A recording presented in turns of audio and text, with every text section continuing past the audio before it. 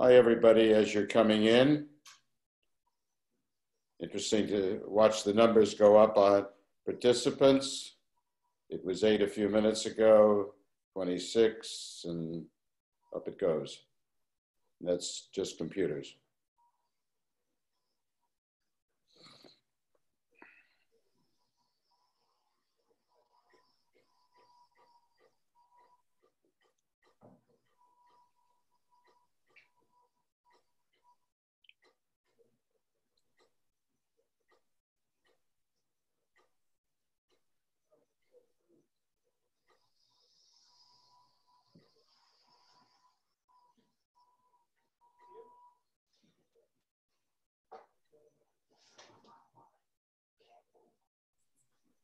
I'm on a computer.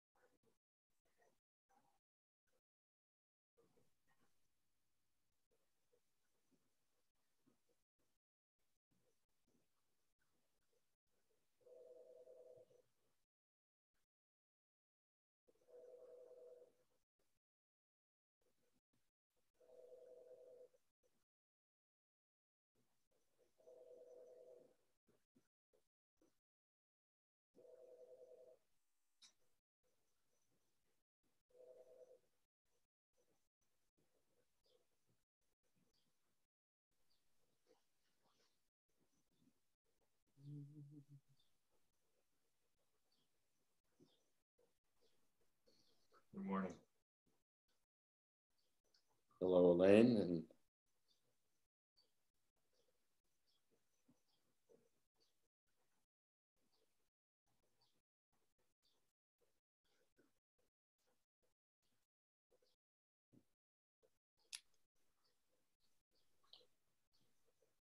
well, I think we can begin. It's 11 o'clock. Welcome, everyone. We have, we'll have close to 60 computers, maybe close to 100 people on this morning. And we welcome you all. It's really a blessing to have so many of you with us.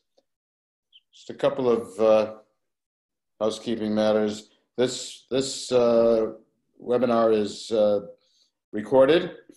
It'll be available soon afterwards on the temple website. I also want to note that we have another one scheduled, another Lunch and Learn scheduled for April 20 with Mayor Brindle when we scheduled it. That's Mayor Shelley Brindle, who is the mayor of Westfield. When we scheduled it, we didn't anticipate that we'd be in this position. I'll be in touch with her. We might even want to move it up to an earlier date. We'll see what her schedule is like. She's obviously very busy now, but we'll let you know. I want to thank Jackie Gruscott, our communications manager at the temple, for arranging and monitoring this program. She's with us, and if you have questions or comments, please enter them in the chat room, And at the end of our session, toward the end, we'll try to stop about 15, 20 minutes before, maybe even more. We'll have time for questions, and Jackie will share those with us. So let's begin. I want to welcome my friend, Father Anthony Randazzo, who's with us today. Father Randazzo is the self-described happy pastor of Holy Trinity Roman Catholic Church in Westfield, formerly North Caldwell. He's my friend. He's a good friend of our new senior rabbi, Ethan Prosnett. I know they're going to be working very closely together in the months and years ahead. So he and I are going to take just a few minutes at this opening to reflect on the pandemic crisis, and then we'll move on to our subject for today. Anthony, thank you for being with us. Good morning, Rabbi. Good morning to everyone who is listening in. I am very honored to have been invited by dear Chuck to share in this dialogue. And before I begin, I'd like to quote a dear rabbi friend of mine who said this: "A world without dialogue is a very sad world." Today, the rabbi and myself, by doing this dynamic, I hope will make the world a happier place. We have enough sadness. I hope everyone can smile as we go on through this dialogue, and that will make the world a little bit of a happier place by this dialogue. Thank you again, Chuck, for this opportunity. Thank you, Anthony. It's particularly appropriate. I didn't plan it this way. Particularly appropriate that this is an interfaith discussion because we are all in this together. I just want to say to those of you who are with us, and the numbers keep rising, how important all of you are to Terry and me. Terry's right next to me here. We've spoken to some of you. We wish we could speak with all of you. We want you to know that you're in our hearts and our prayers, and we know that we are in yours. When I was at Hebrew Union College, I had a teacher of Hebrew prophets, Rabbi Sheldon Blank, and he said something then and wrote it later in his book that I think about every morning. He said, "Despair is a sin, hope is a duty." I'll repeat that. Despair is a sin, and hope is a duty. So every morning I get up and I say to myself, hope is a duty today. And if I should forget it, Terry's right here to remind me. I also think of Reb Nachman of Bratslav, who said in different circumstances, it is a mitzvah to go about each day joyfully. So we're trying to find joyful things each day. I'm tremendously appreciative of the dedication of our healthcare professionals and scientists. I've always had enormous respect for them. Now it's off the charts. And I'm overwhelmed by the acts of generosity of members of our congregation and of the strength of our temple leadership, our clergy team, our president and the board, our volunteers, neighbors, and friends. You're amazing. And finally, I'm trying to look at this as an opportunity to declutter the house, to reach out to friends and family who haven't spoken in a while. And I'm amazed at changes. I just want to conclude my brief comment with a little anecdote that our student rabbi, Becky J., shared with us at Simchat Shabbat this past Shabbat morning. She said that there's a rabbi in West London who'd been trying to get a minyan for his morning shacharit service day after day, and he had such great difficulty. And then he went online. He couldn't get 10 people. And then, of necessity, went online, and within days, there were 2,000 people at his shacharit minyan. So these are the opportunities. Okay. I'd like to, what we're going to do is we're going to dialogue together. I'm going to ask my friend Anthony a few questions for him to reflect on. Then he'll toss a few to me, and then we'll open up to hear from all of you. Anthony, particularly for this time, what are the values that are most important to you at this time in our society? Chuck, that's a great question. And as I look to the wisdom of people in the past, I've been listening to the wisdom of Viktor Frankl, Man's Search for Meaning. Right. And at this time, I would say that the values that stand out, and as you mentioned, hope as a duty, surrounding that hope, the value of compassion, that as we listen to people, our government leadership, our medical leadership, we must listen compassionately. Competency and compassion go together. So I would say that during these times, in this pandemic, from a global point of view, where the sciences are connecting deeply about the origins and the treatment and the vaccine and all the issues on public health, that we as a world community are learning some of the greater facets of meaning and purpose through competent scientific collaboration and through the means of compassionate care. Also, I see at this time, another value that comes to the forefront is the value that people do put on spirituality as a whole, general spirituality. That is to say, we have all in our denominations have heard the terms spiritual but not religious. And we've heard the terms in Catholicism done in the sense of people being done with church. It seems to me at this time that we're going to have a resurgence of people looking at the healthier aspects of religious identity as it comes through their spirituality.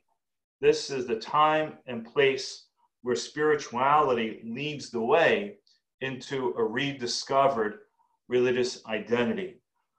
Those are just some of the thoughts that I'm having as we listen daily to reports and giving not only the facts, but the hope that as we respond, and that's what Viktor Frankl was keen on, how you respond to the circumstances. The circumstances are what they are. It's how you respond to them and give them meaning and purpose. Anthony, just staying with that for a moment, I love the fact that you mentioned my old friend, Viktor Frankl. I didn't know him personally, but studied him a lot. For those listening, if you want to Google him later, it's spelled F-R-A-N-K-L. A little bit unusual. There's no E in there, as I recall. Right, Anthony? Yes, that's correct. That's correct.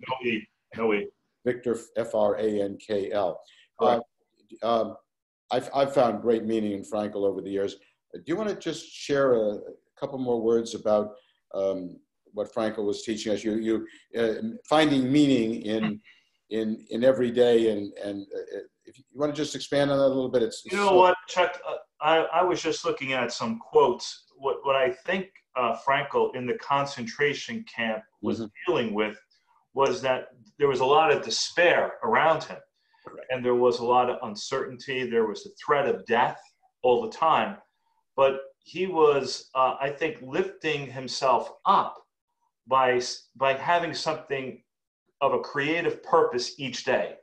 So what I think is at the core of Frankl is something that always comes through crisis, that is creativity.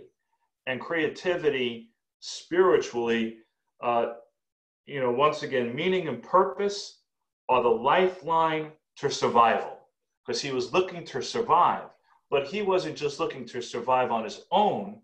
He wanted the community to survive with him. And that to me is the most distinguishable point of why we go to a person of that wisdom. This is not just about self-survival.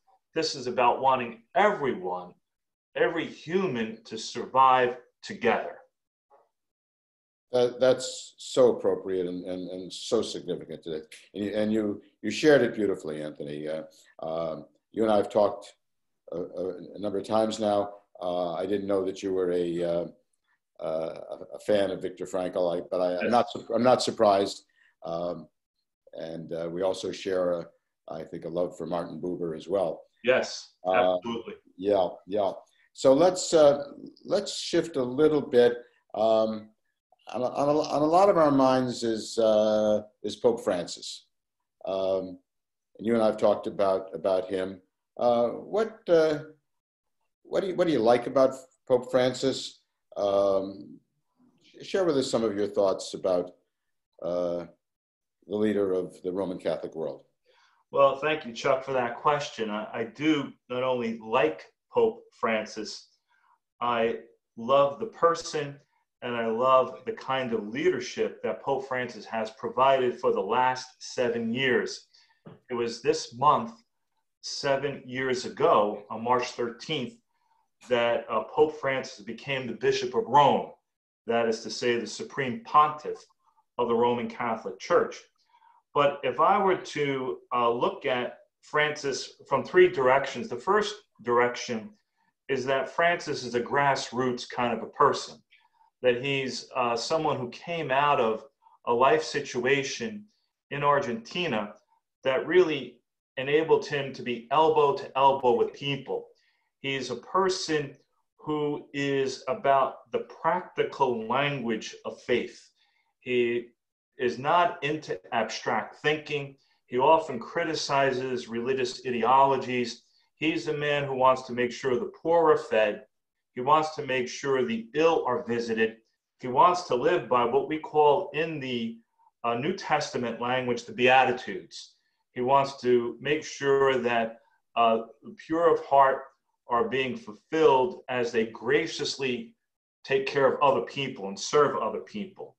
He's a man of Matthew 25, which in the Gospels is centered in the Jewish understanding of mitzvah, of service, Matthew 25. So I like this Pope because of his centrality in the hands-on approach to humankind. Secondly, the personal trait I love about the man is he's humble. He's a humble leader. He's a man that's asked for forgiveness when he has made a mistake. He has not approached this leadership role from the point of some type of aloofness, but he's grounded. He's a grounded man. He has humble actions. He washes the feet of the people. He is not in any way highfalutin, but he is someone who wants to be the humble servant. And lastly, this is a pope that because of a rabbi, I feel I know even better, and that is Rabbi Abraham Skorka. I have never been able to say that I know a good friend of a pope, and that good friend happens to be Rabbi Skorka. So I'm of the firm belief that when you know other people's friends, you know them. So indirectly, I like to call Pope Francis a friend by virtue of a friendship with Rabbi Abraham Skorka, who is presently at the University St. Joseph's in Philadelphia, and who wrote this book, by the way. I just want to bring this to everyone's attention. Pope Francis on Faith, Family, and the Church in the 21st. Hold it a little higher. 21st century. A little higher. There you go. And there you'll see the rabbi's name on the bottom of it. You'll see the picture of Skorka and the rabbi together. I hope you can see that picture of the two of them side by side. But I absolutely admire their friendship and all that they've done together. That's my little take on Pope Francis. That's great. Thank you for sharing that. Anthony, just a technical, if you could either adjust your computer or move a little closer so we can see your full face. Okay. That's better. Oh, much better. Okay. Great. So continue, and I want to remind those on the call that questions and comments you can put in the chat room, and we'll be addressing them later. Following up on that, Anthony, what had you hoped for in his pontificate that has not been realized? That's a great question, Chuck. I mean, one of the great commentators on this pontificate is a journalist by the name of John Allen. John Allen just gave a presentation, a very, I would say, objective presentation on the Pope's successes and failures out in California last month.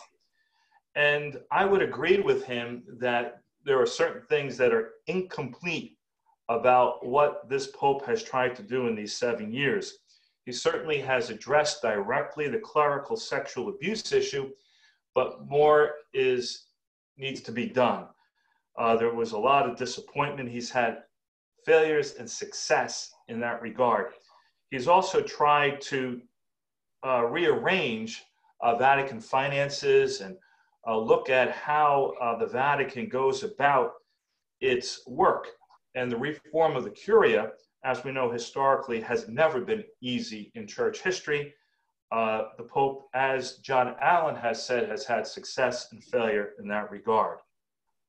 I would say there are 3 things personally that I'm still a little bit disappointed. And I guess considering pandemic times, maybe these 3 personal considerations are certainly not at the top of his agenda these days. But before this pandemic, I was disappointed that he did not take the opportunity with a meeting that he had from representatives, bishops from the Amazon, to basically open up to optional celibacy. I still think that you can have a healthy celibate priesthood, and at the same time, you can have a healthy married priesthood, and that we really need to have the symbiosis of both experiences of ministerial priesthood. So I'm disappointed that we're still not there yet. And I don't know where that is now on the agenda. Secondly, have the opportunity to really include women in ordained ministry as female deacons who would take upon a charge in the church that would put them in the church's hierarchy, deacon, priest, bishop. And I'm disappointed that he has not yet acted on that. I am so deeply for the inclusion of women in ordained ministry, particularly in the diaconate. I've promoted it for years. 80% of the ministry of church is performed by the gifts of women.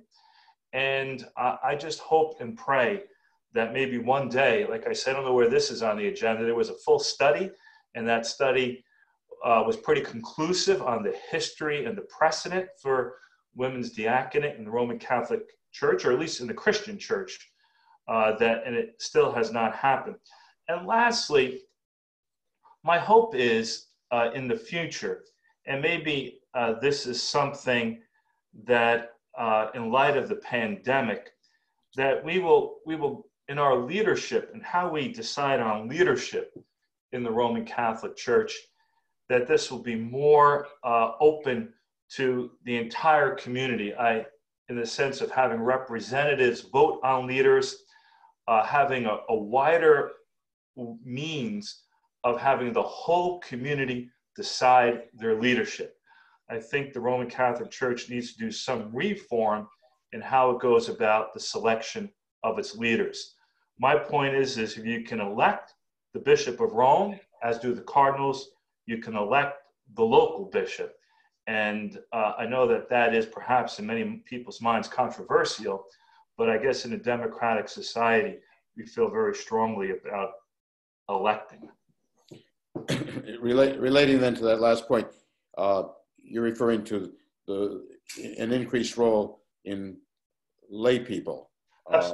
My promotion of with the Second Vatican Council, men and women, by virtue of their baptism, should indeed be gifted and called, as we say in one of our documents, gifted and called to all ministries.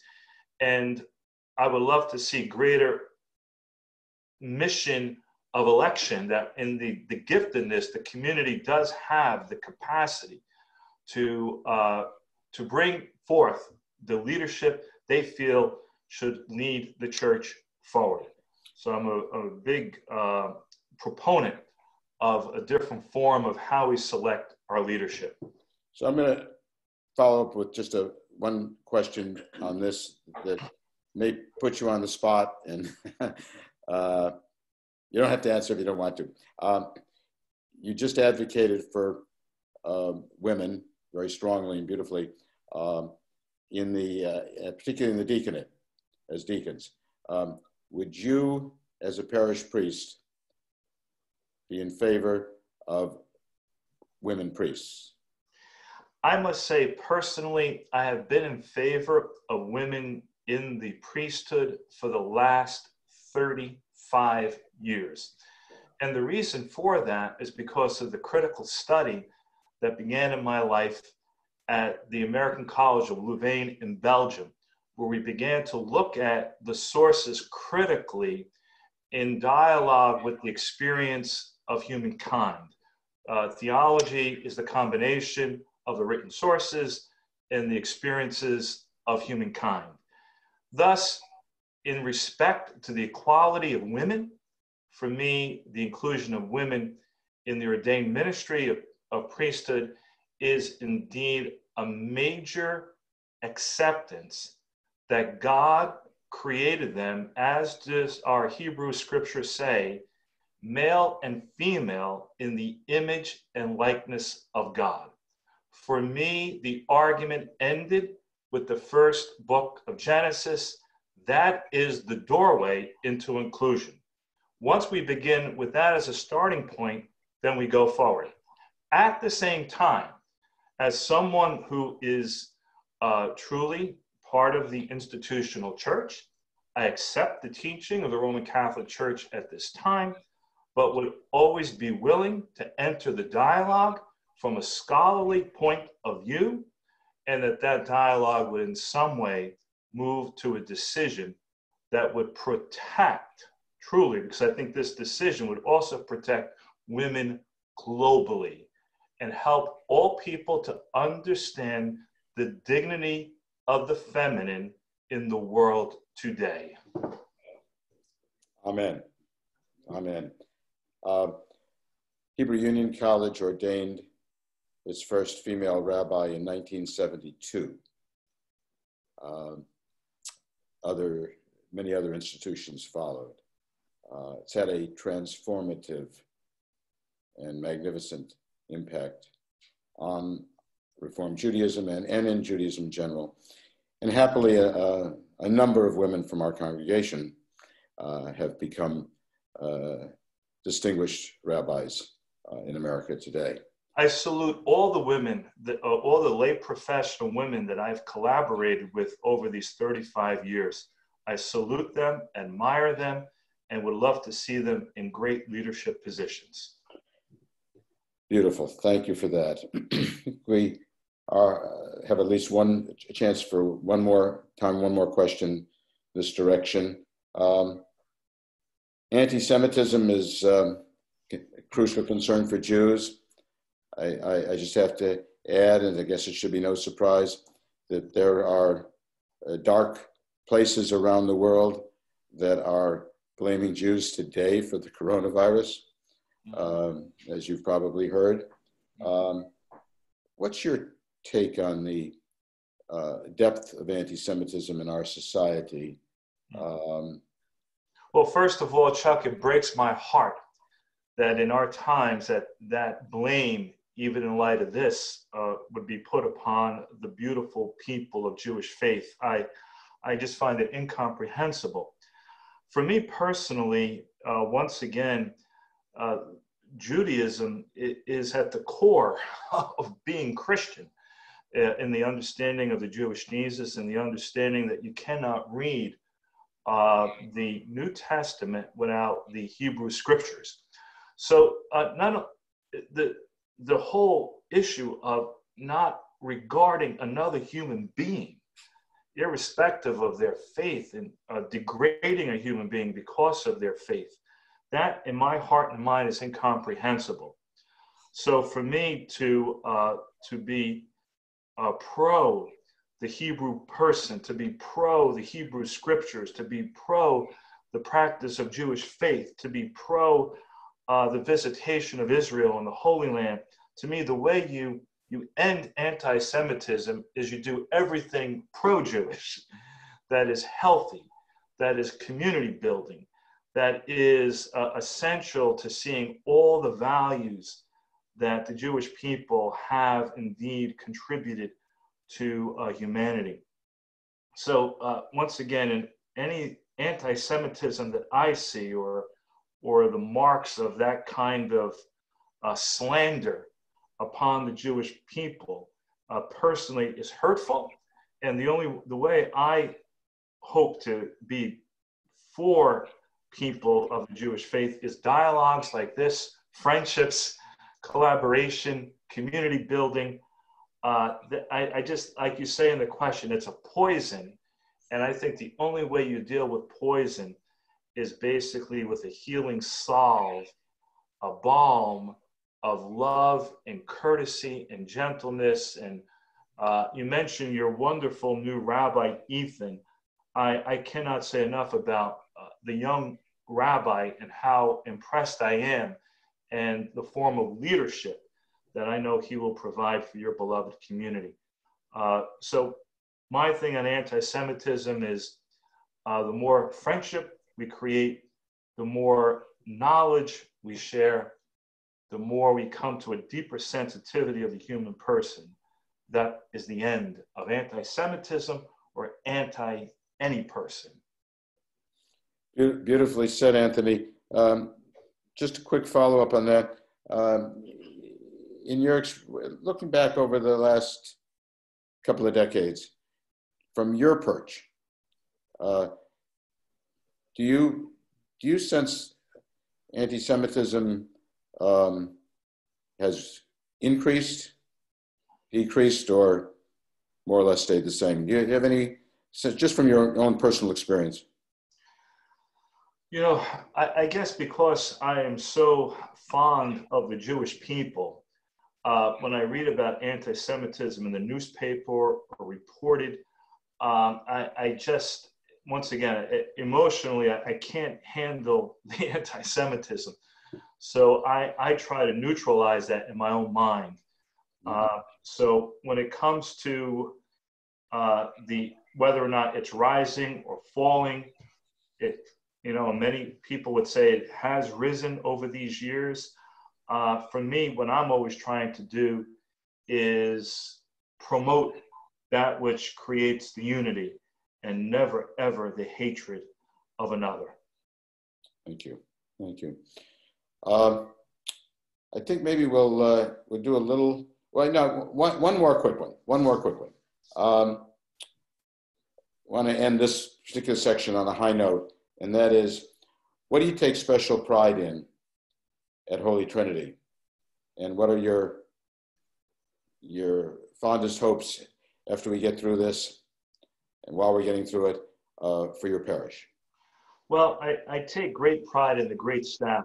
I'm surrounded with wonderful deacons, married deacons, and their wives. One dear one, Barbara, had passed away. Keith and his dear wife, Terry. All the lay staff that we have here, the lay professional ministers. I'm so blessed. I'm blessed by a community that wants to participate. They want to get involved. I find that as we continue, I've only been the pastor here 3 years, I've been here 5 years. And as we continue to collaborate, coordinate with one another, good things can happen. We're coming near to our 150th anniversary of this community. Beautiful. So my hope is that our young people, I honestly feel I'm intergenerational. I want to see intergenerational happening constantly, that we can do things with all ages, that we spark the dialogue, the mentoring.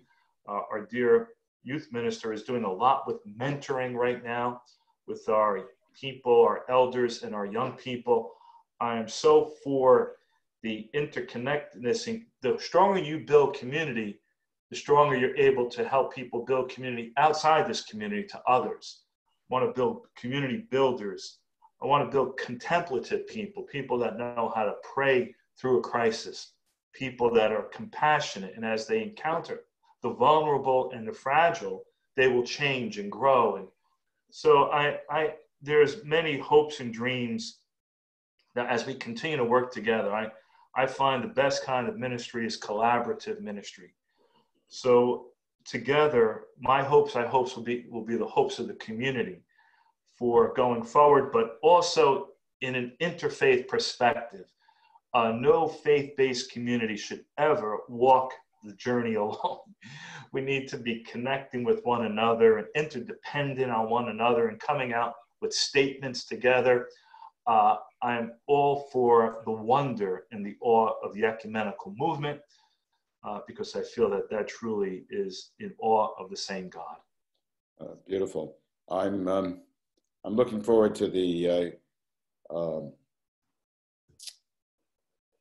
relationship that you and Rabbi Charles and Ethan have.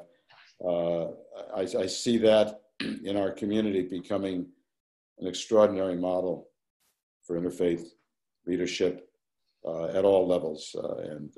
Thank you. And I look forward to that too very much. As you know, my dear friend Alan Silverstein in Caldwell, we had that relationship and it did indeed work wonders for the community. Yes. Oh, you did. And I know that relationship with Ethan is evolving very, very quickly in that direction. It's beautiful.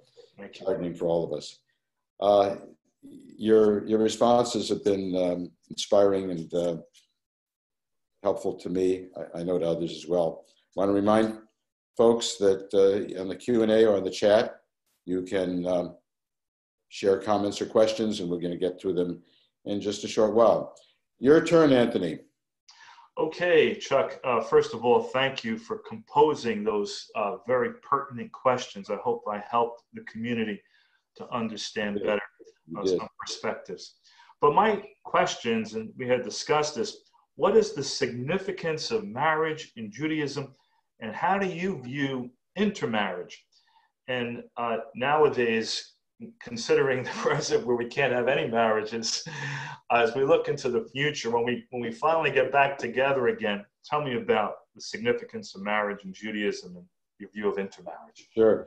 Incidentally, a few of my colleagues have officiated at a virtual marriage.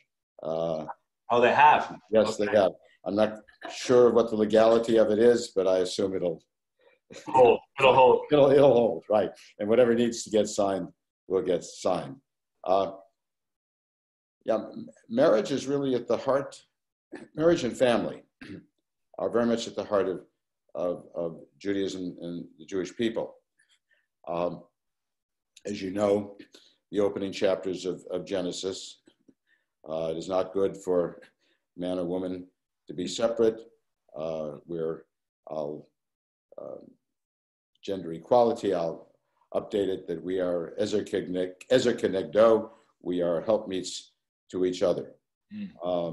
So the term mishpacha, sometimes spoken as mishpacha, family is almost a holy word in Judaism. So much of what we do is family connected. In saying that, I want to emphasize that especially in the last half century, the importance of the individual, because not everyone is married, importance of the individual in Judaism has risen.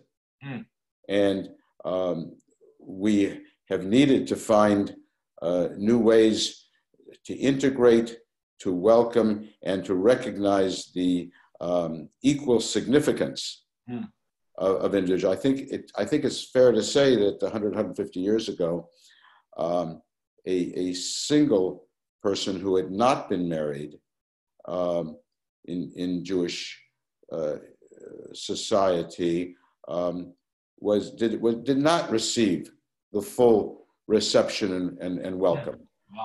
And that had to change, yes. and it is changing significantly. Marriage also symbolizes the relationship of God and Israel, God and the Jewish people, spoken of as a brit, as a covenant, Mm. and that's the concept of marriage in Judaism as well. So it's at the heart of who we are, but it's not the only way to live a full Jewish life. As for intermarriage is a challenge for Jews, and it is an opportunity at the same time. Historically, there's been strong opposition to intermarriage and to rabbis officiating at intermarriage. That's changed significantly, especially in North America, or especially in the United States. Today, 60 to 80% of all the marriages involving Jews are intermarriages.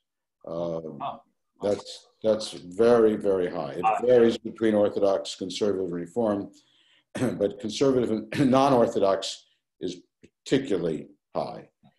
So that's a reality that is not going to change. One could say it's a price you pay for living in an open, free society where you work and socialize and live and dialogue with love. Yeah. On the other hand, it is an opportunity. Yes. There are so many, the opportunity side, there's so many wonderful human beings who have studied Judaism and have become Jews by choice. And our movement has been enriched by it. There was a gathering, I'm not going to be specific, but there was a family gathering some weeks ago of a family in our congregation where all of the children and their spouses are pretty well educated in Jewish life. But the one who stood out in figuring out how to handle being Jewish in that particular setting was the Jew by choice, a woman who had married into the family. And we see that again and again and again. So the opportunity has been that Jews of choice, and also Jews of choice have enriched and strengthened our people. And Yes. there are many non-Jews married to Jews who may not have converted, but who are also strongly involved in Jewish life. Yes. And in the synagogue. So it is an evolving issue, and again, a challenge and an opportunity. You know, it's interesting to say that, Chuck. A very dear friend of mine married a wonderful Jewish woman, and that intercultural expression. He's of Polish descent, and his dear wife from Jewish faith.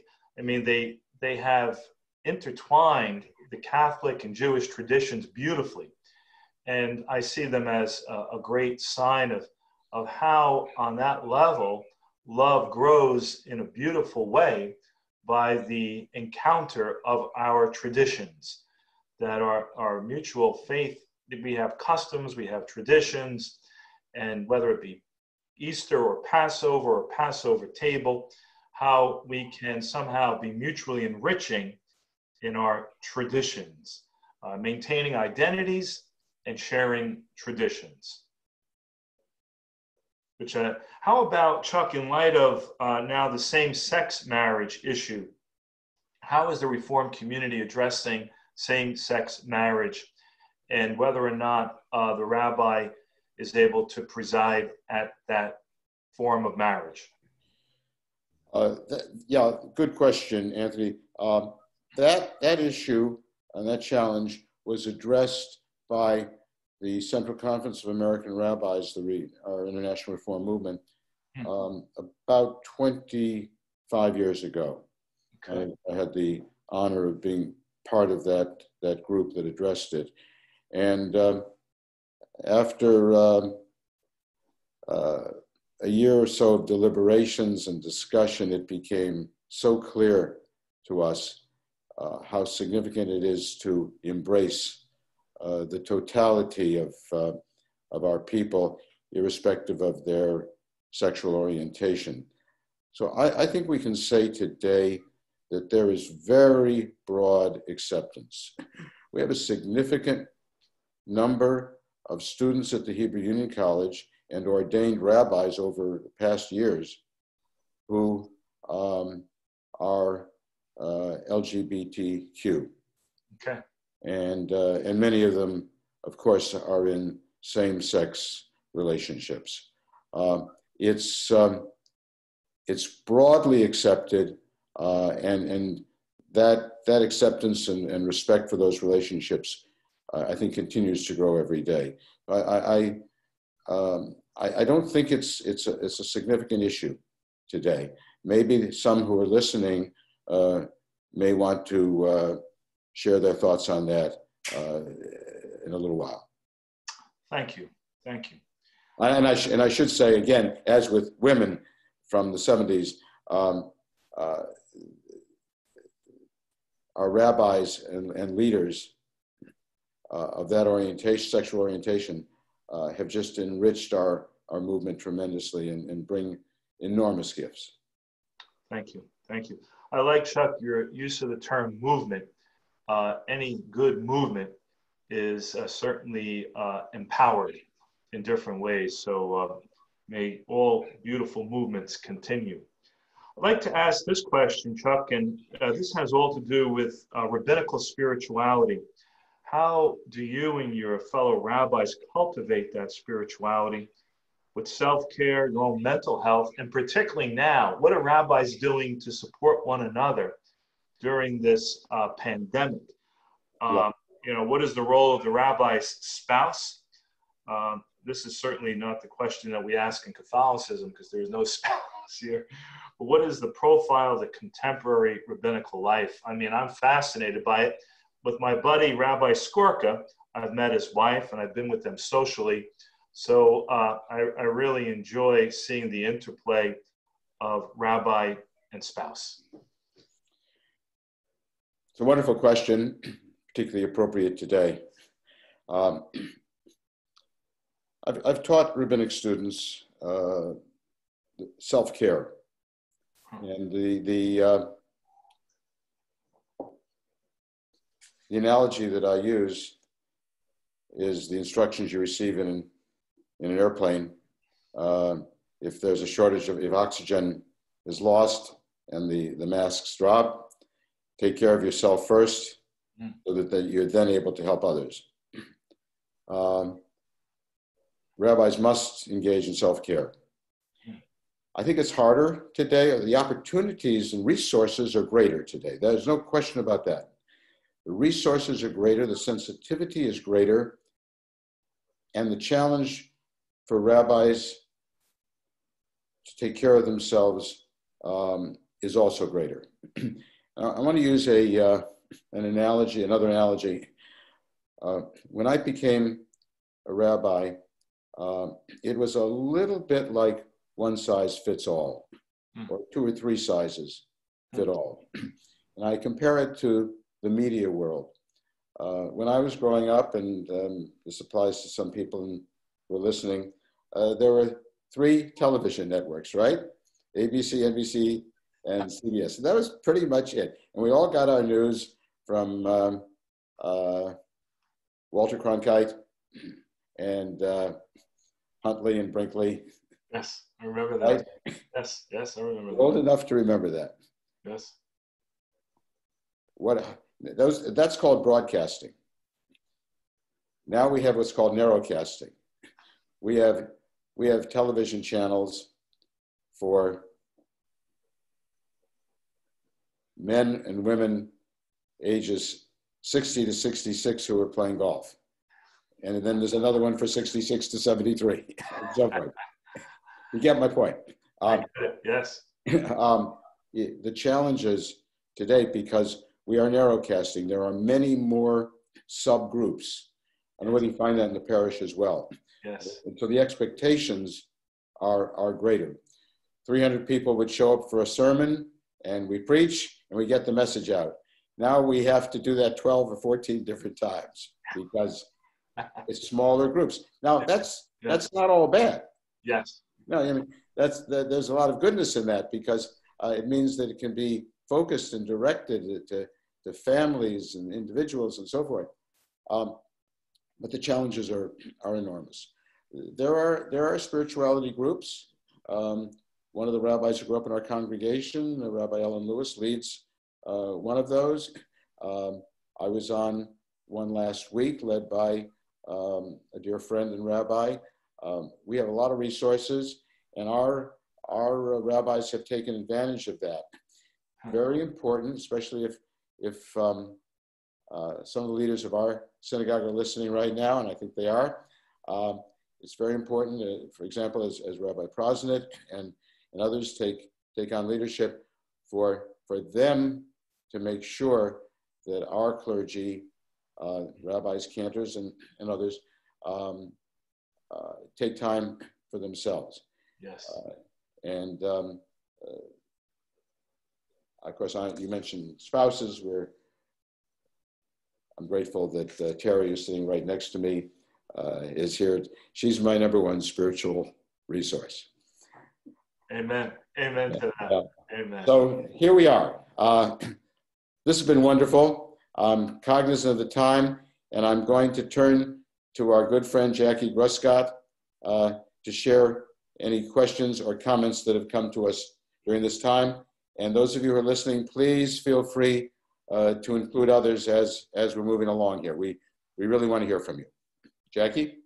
All right, so we have our first question, and it's for Father Randazzo. So the question is, can you be a Catholic and not believe in God? You know what? I don't think that's possible, because for Catholicism, it's very much grounded in the Trinity, the expression of Father, Son, and Holy Spirit. So we are in many ways an experience of the divine-based faith. So a belief in God, in fact, we say that in our creed, I believe in God, the Father Almighty. So I don't think that could happen in Catholicism, where someone would dismiss their belief in God and still want to claim Catholic identity. Thank you. Rabbi Kroloff, we have a similar question for you. Can you be Jewish and not believe in God? Yes, I think you can. There are so many. Judaism was born as a religion, but then became a people and a culture. And so there are multiple ways that you can express your Judaism today. For example, there are many people living in Israel who are Jews, who are Zionists by virtue of their being citizens of Israel, who do not believe in God, but who engage in Jewish culture, who defend the Jewish state, who enrich the Jewish people. I would never want to say that they're not Jews or good Jews. They are. They're good Jews. And there's no faith test for being a Jew. I mean, it's pretty basic. It's, if you're born of a Jewish mother, according to the halakha, to Jewish law, you are Jewish. And now, of course, in Reform Judaism, if either of your parents is Jewish, you are Jewish. So yes, there are so many different ways, culturally and religiously and spiritually, to express Judaism without necessarily believing in God. Yeah.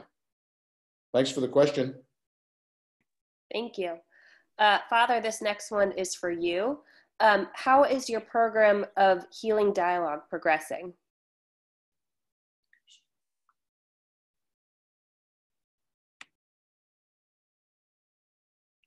Are you on, Anthony? Can you hear us? I think we may have lost him. I think he's frozen. Ooh. Oh, Yep, he is frozen. Well, in the meantime, Rabbi, we have one question that you can take on. Okay. What more can you and all members of ministry and community do to address anti-Semitism locally? It's a really good question. And before I address that, Jackie, is there any way that you can help bring? Yep, I'm going to send him another email to try to get him back on. Oh, great. Okay. Meanwhile, I will try to address that question locally. So I think there are a number of ways.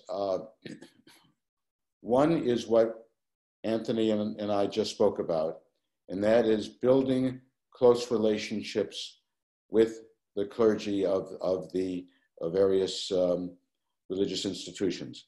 And I think in our day and age, this should be a high priority for our synagogue. I know it is for Rabbi Prosnit, and will be going forward. And I think it's something that our lay leadership should emphasize and encourage in every way possible. Here's a good example of it in our history. Some of you know that we have this close relationship with St. Mark's Episcopal Church in Plainfield. It was built many years ago by our social justice team and committee, and we've shared in working with the homeless. These social justice projects in rehabilitating housing and putting on cultural programs. We staged plays together. Those were wonderful relationships. They're still going on.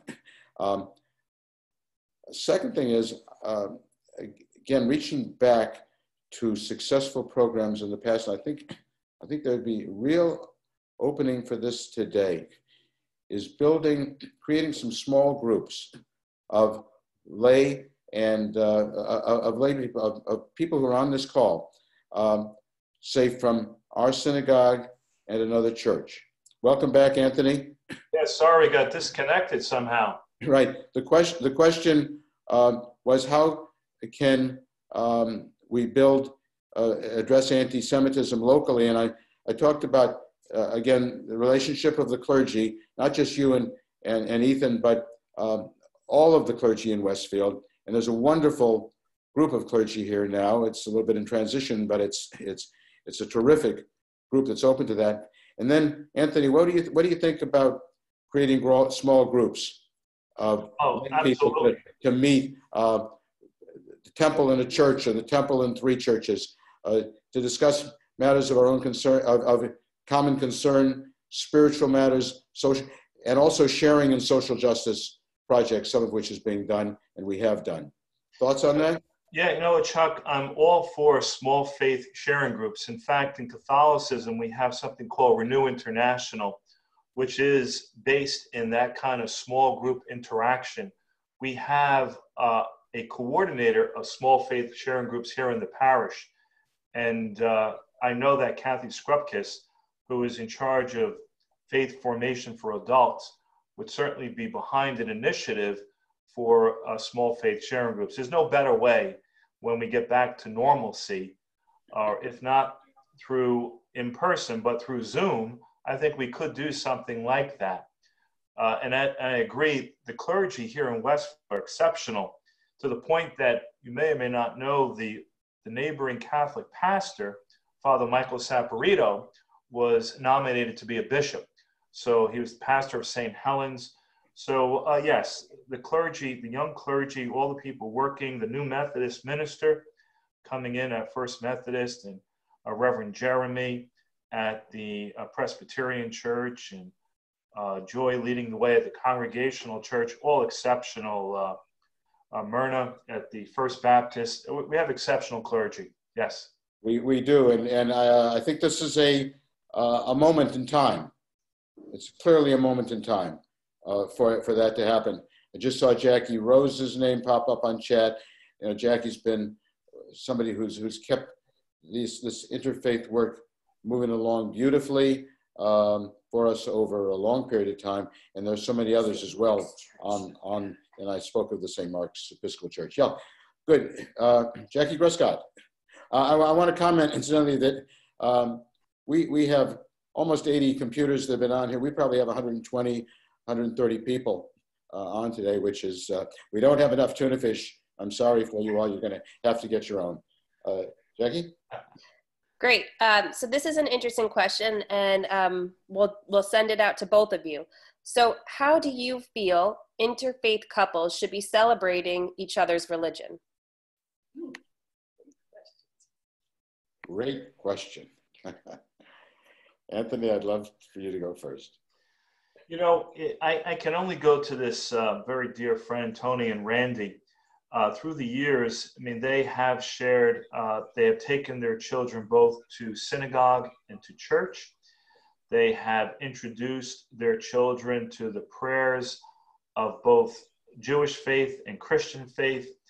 They have symbols of Christianity and Judaism in their home. They are always, I always advise, in fact, they've become advisors to me when I have interfaith couples. I always reach out to them for some insight. So as far as I'm concerned, it can be extremely workable. It depends upon one word, and maturity. I think anytime we come into anything with any differences of any kind, what really begins to happen is based upon mutuality and maturity. Thus, when those two things are in place, anything is possible.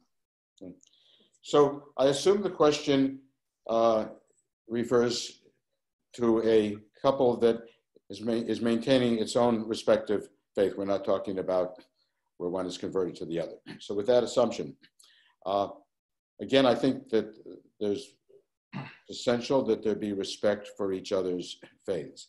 And if the couple is blessed with children, I feel strongly that the children need to be raised in one faith, not in both faiths. Now, that doesn't, let's take a child who's raised in the Jewish faith, in an interfaith family. That child, it's important for, let's call it him, to know and let's assume the mother's not Jewish, just for purposes of this example. It's important for that young boy to know about his mother's, let's say, Catholicism, and to know why it's important, and to know something about the symbols and the traditions and the faith, absolutely. And to meet Father Randazzo. should know that Anthony is his mother's priest. Yeah, that's right. But at the same time, the child would hopefully know that he is Jewish, being raised as a Jew, and knows about both religions, but is living the Jewish life. If it goes the other way, and the child is being raised as a Christian, the same thing would apply. Yes. Yeah. Now, we in Judaism have a very special kind of situation. Our birth rate is very low. U.S. birth rate, I read the other day, I think is dropped to the lowest since 1919. Don't hold me to that, but it's early part of the 20th century. We are below, the replacement rate is 2.1. We used to be 1.9 children. I don't know what that 0.9 child looks like, but you know what I mean. It's now below 1.9. Post-Holocaust, we are a small people, and repopulating the Jewish people and strengthening is very, very important. So I have to throw that in. Yes, I agree. I agree with everything you've said, Chuck. Absolutely, for the survivability of the Jewish people. Absolutely, yes. Thank you. Thank you, Jackie. See, we have a number of comments and questions. Please. Yes, they're coming in. So, Rabbi, this one is for you. Can you talk a little bit more about really what Judaism is. Is it a religion? Is it a nationality? Can you help us get a little bit more educated on what this is all about? Do you have about 5 hours or 25 hours? That's a tough one. I mean, you know, it's not a tough question. It's hard to do it in a couple of minutes, and maybe we'll do it as another webinar, another Lunch and Learn.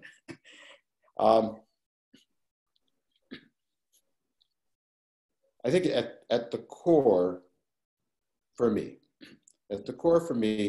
Judaism is a religion, God-centered, Torah-centered, centered also on the Hebrew prophets and their command to us to do justly, love mercy, walk humbly with your God, as from Micah 6:8 on the front of our building, which hundreds of thousands of commuters have memorized over the years. I think that's the core.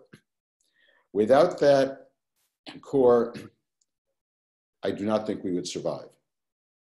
We take a time for us to go down, but we would not survive without that core.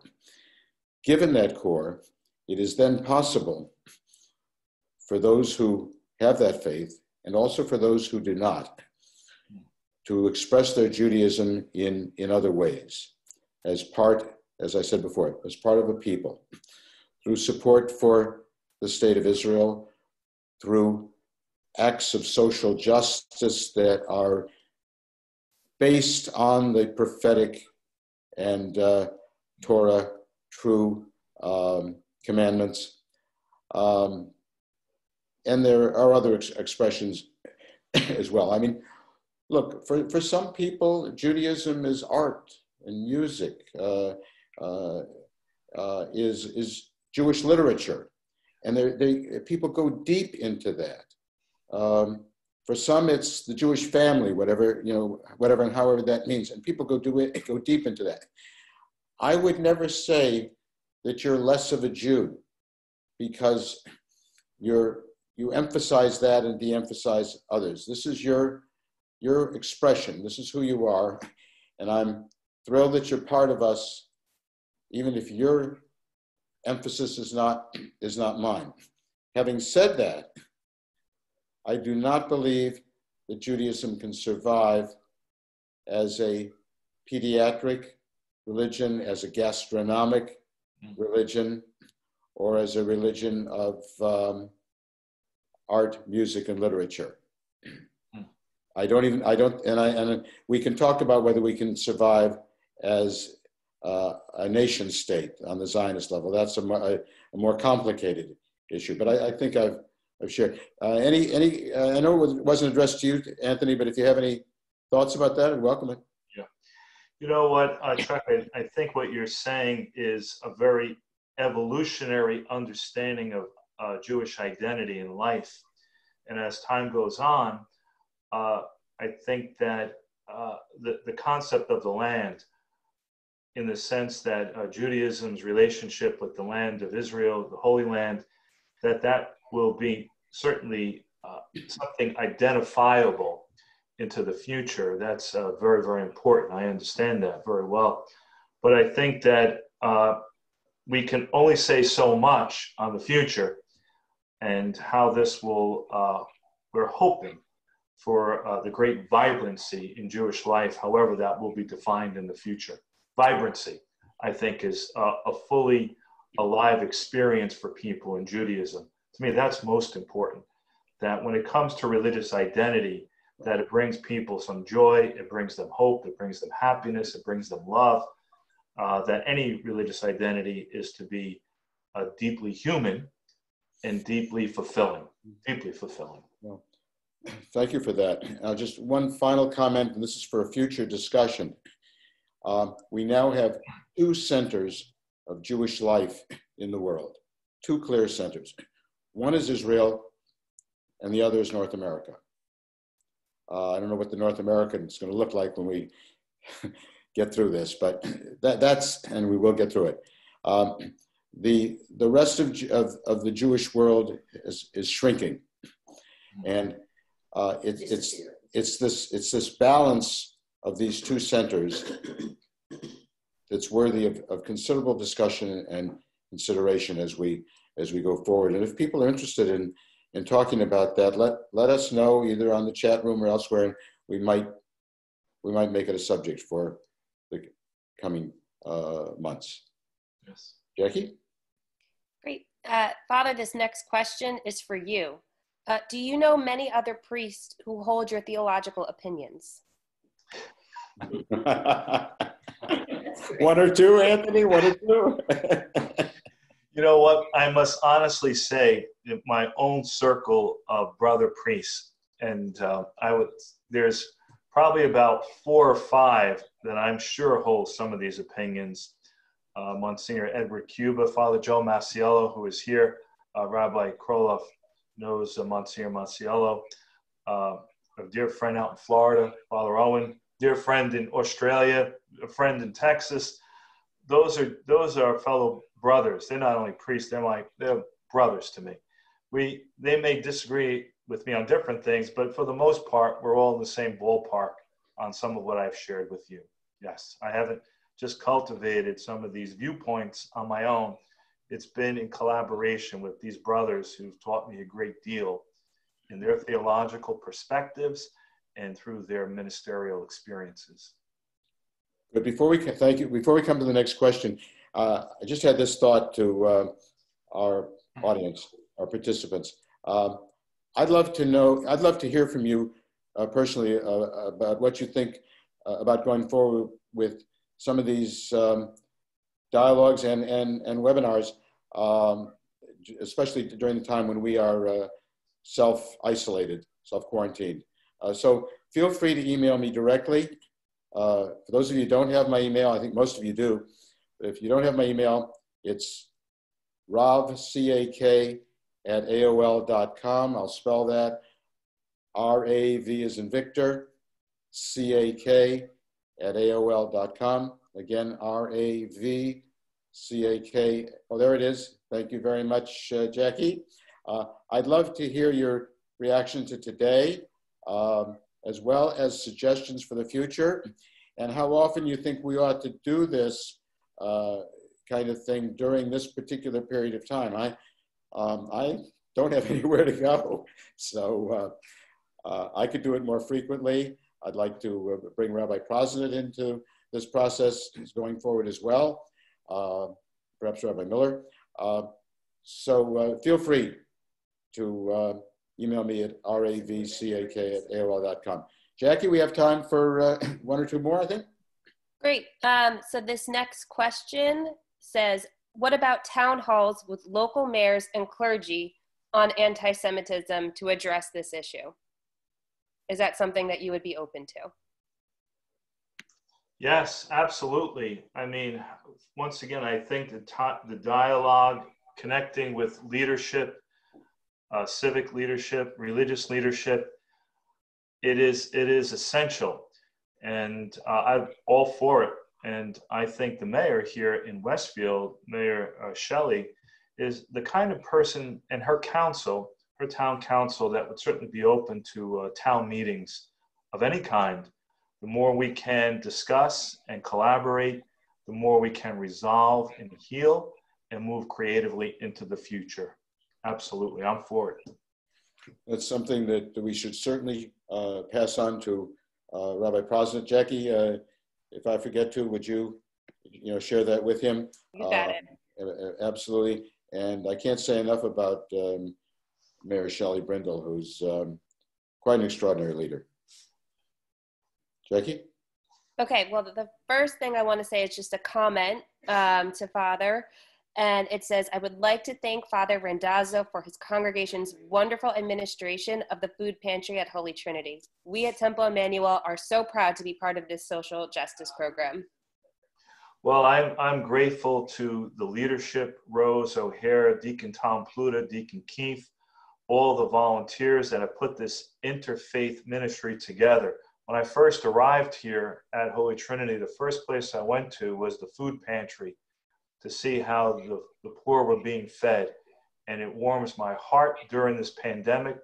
The collaboration is still going on.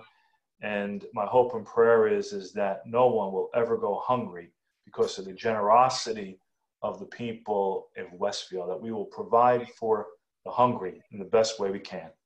It's a beautiful, beautiful program that Holy Trinity has had for many years. How long has it been at Holy Trinity? You know, Chuck, this has gone on for years. Oh, I know. And the point was that we started it, but the point is to say that it's an interfaith pantry that's housed on our premises. So people have been so kind and so generous, particularly all at Temple Emanu-El. So we are a grateful people. Together, we share this ministry. Yes. The fact that you house it there and have done so for so long is a great blessing. Jackie, I think we have time for one more quick one. And then it's wonderful that everybody stayed with us. Our participant level has remained very, very high the whole time. Thank you all for being with us. Jackie, one more? Okay, so this last question is for Father Randazzo, and it looks like someone who knows you very well. They said, are you still involved with the North Caldwell community as you were when you were with Notre Dame? And do you have any upcoming webinars, such as the one you're doing with Rabbi Kroloff? Jackie, that's a lovely question. You know, I spent 18 years in North Caldwell. Thus, all the community of Notre Dame and all that we did too with Temple Emanu-El, with the other communities, First Methodist Church, with Jeff Marquet, my dear friend. I have fond memories of many ways. We lived through 9/11 together in North Caldwell, so I have many deep connections in and through the beloved people of the Caldwells. At the same time, here in Westfield, I've been elated. I would love to do this more with anyone at any time, particularly during these times. I think it's helpful. I'm very fond of communicating with people. I much prefer to do everything in person. I'm a pretty social being. People know me that I'm a social being, and just communicating this way is great. But I love the presence of humankind, the physical presence in front of me in community, person to person. So I'm open to anything during this time that will be of service to people and that will keep everyone's spirits up so that we can have one great celebration when we can be not 6 feet from one another, but close to one another. Well, Anthony, you began our discussion with reference to Viktor Frankl, the psychotherapist and philosopher. Yep. Finding meaning in every day and every experience that he could. I think this has been a time, an hour of meaning. It has been for me. I leave it uplifted to be able to share with a friend and colleague such as yourself. And I hope we can do it again. I want to wish you and everybody at your parish a happy Easter, one of peace and good health. And I want to wish everyone from our synagogue a Chag Sameach, a wonderful Pesach. Your virtual Sidarim, your virtual Seders, I hope will be fulfilling for you. We plan a virtual Seder. Thank you all for being with us. Thank you, Jackie, once again for your expertise. It's been a joy. And watch for the next webinar. We hope it'll be soon. Everybody stay safe, be well, you and your families. You're in our prayers. Shalom to all. Shalom. Thank you. And for those who want to join us later, at 3:30 today, we are having our interfaith prayer service. So if you haven't already signed up, I'm going to put the registration link for the webinar in the chat box, and we hope to see you today at 3:30. Thank you, Jackie, very much. Thank you. Thank you, Jackie. Take care. Bye-bye. Bye.